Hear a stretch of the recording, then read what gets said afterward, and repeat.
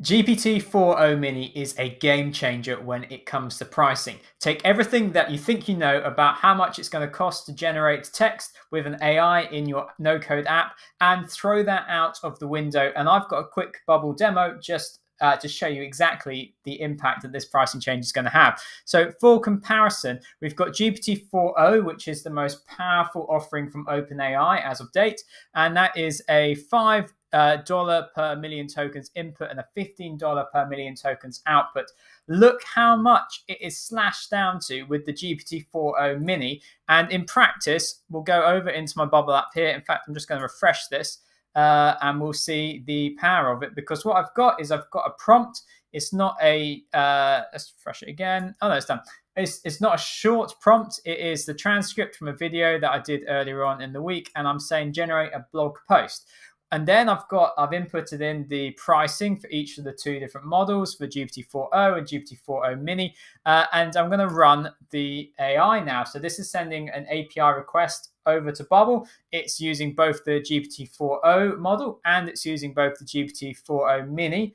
And it's going to report back how many tokens have been used and the total cost of running it once. But then also, if we were to multiply up by 100 and use it, imagining that we've got 100 different users, or each user in our app uses it 20 times, and we've got 5 users, we would need to be considering what it takes to multiply up by 100. So here we go. We get our responses back and we can see that they are different. Now, this is to be expected because GPT-4o is still the flagship model, and OpenAI have said that GPT-4o Mini is intended for smaller tasks. So we can see that perhaps there's an improvement here because it's adding rich text to the numbering. In fact, it's gotten, oh no, there's numbering here too. It's just gone about it. And there is rich text. I'll take that back. It's just laid it out in a different manner. We scroll down. Oh, we actually see that in this case, the Mini has generated a longer output. But here's where it really matters. This is our cost. So this cost us 2 cents to run through the GPT-4o model. And it would cost us $2.3 to run it 100 times. Now, simply because of how I've set this up with it using a currency field that's limited to 2 decimal places, it's not free. We can just dive in. I'm using the Maths.js plugin here, and it's telling us that the result is actually $0.008154.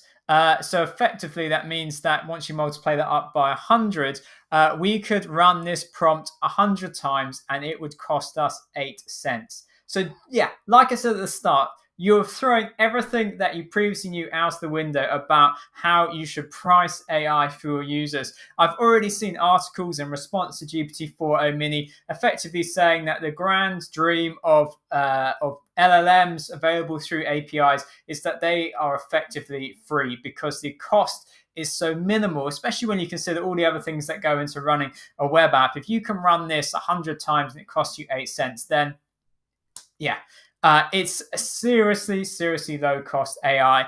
And, you know, you could begin to analyze and think which one of these is a better response. But I mean, ultimately, it comes down to, well, what if GPT-4o Mini is just good enough for what you're trying to do and you've just slashed the cost of running the AI for your users? So what do you think? Are we going to see AI basically become a de facto feature in many apps where it isn't a cost anymore? Yeah, there are many apps around nowadays. I think about like Raycast. I love Raycast. Raycast brings the OpenAI and the Anthropic API right onto my desktop.